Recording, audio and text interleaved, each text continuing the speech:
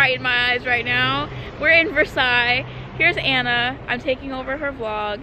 I just want to let you know that we are going on another round of walking today. I got my walking shoes on. Anna has her walking boots on. And yesterday the trains went on strike, so we had to walk around Paris multiple times just to get back to our hostel. So I am really tired, but we're gonna make this work because Versailles is beautiful, and we're really excited. And that guy's running in jeans. He is running in jeans. Versailles is only about 12 miles west of Paris and is easily accessible by train. The town itself is very cute and worth exploring if you have the time. What is something you're really excited about? Eating lunch. Okay, but I meant about I got a Nutella beignet and I'm really excited about that. Yeah. And my quiche. Yeah. For the palace though, I am hoping there's some history components that I can read about because Anna was giving me a fun, quick and dirty, haha,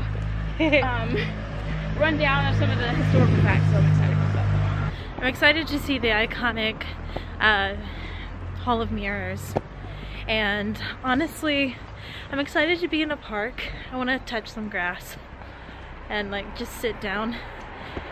Just to sit down. I just want to sit down. You can't sit down very often in Paris without paying for something. So, sitting down will be fun. Before entering the palace, we visited the gardens to eat our lunch. The gardens are free to explore and are the perfect place to relax in the sun, go for a walk, or to even rent a rowboat at the lake. After lunch, we got in line for our reserved time to enter the palace.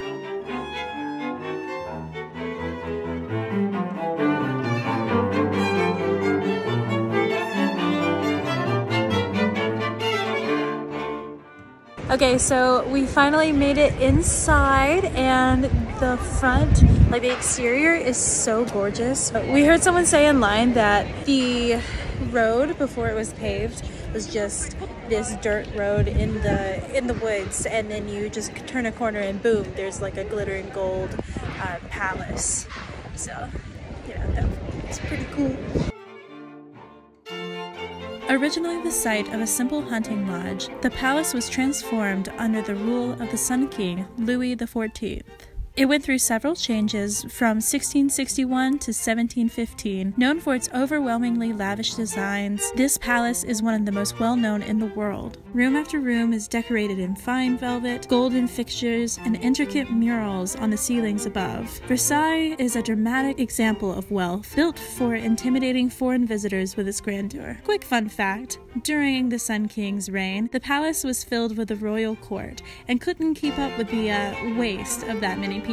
The spectacular palace was more like a spectacular dump, with courtiers relieving themselves in public, dead rats and cats everywhere, and what one could imagine to be the most putrid smells. I could make an eat the rich joke here, but I think I'll just leave it for now. The most iconic part of the chateau is the Hall of Mirrors. Many important moments happened in this hall, including the signing of the Treaty of Paris, ending the American Revolution. The palace and the crowds are a bit overwhelming, even in March, so try to get there early and go during the off-season if possible. Absolutely go see it if you're in Paris, and take a full day to explore the whole place. But to be honest, by the end of the afternoon, Lauren and I were so exhausted of all the history, and we were starting to get a little goofy.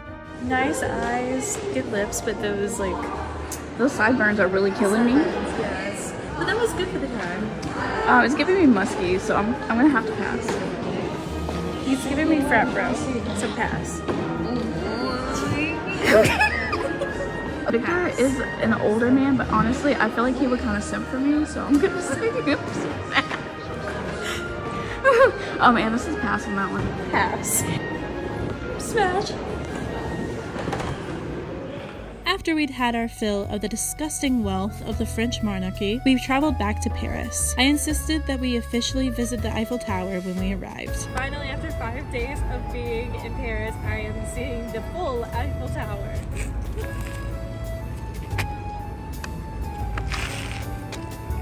What do you think?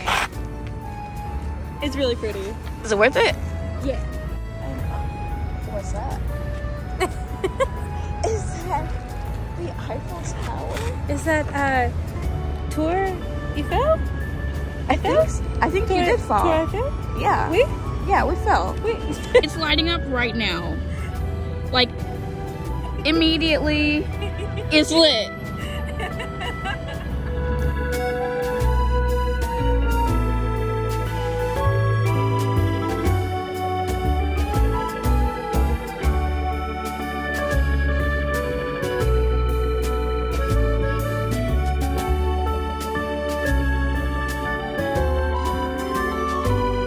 We went to dinner with a girl from our dorm, and I tried escargot for the first time.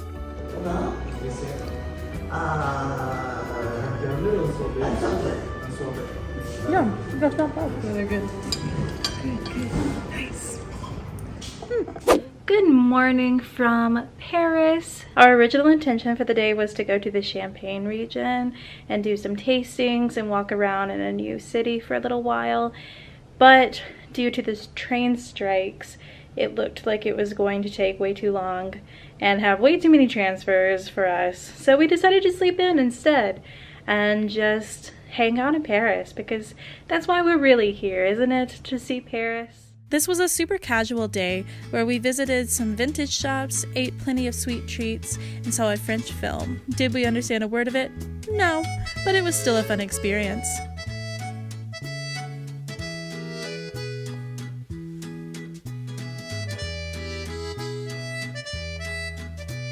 Even though we were in Paris, we couldn't forget that it was St. Patrick's Day, so of course we went to an Irish bar in the touristy area of town to celebrate.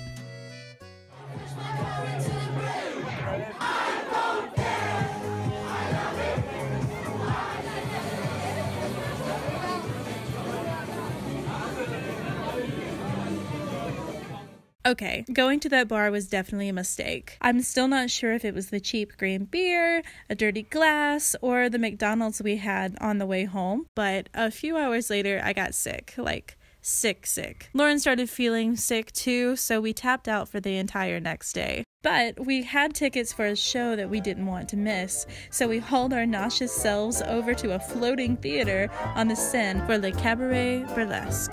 This unique show, with a mix of comedy and burlesque, has a diverse cast and is more of a local experience than other burlesque shows that are popular in Paris, and at a fraction of the price. It was worth coming to with food poisoning, so trust me and just go see it while you're there. That's it for this episode. Tune in next week as we spend our last days in Paris with a food tour, a photo shoot, and lunch with new friends. Thanks for watching, and be sure to subscribe for even more adventures. See you next time! You know it's recording right now. I know, but you'll just edit this out. Okay. She's not going to do that now that I said that. Right. How do I get you? Okay. Stop it.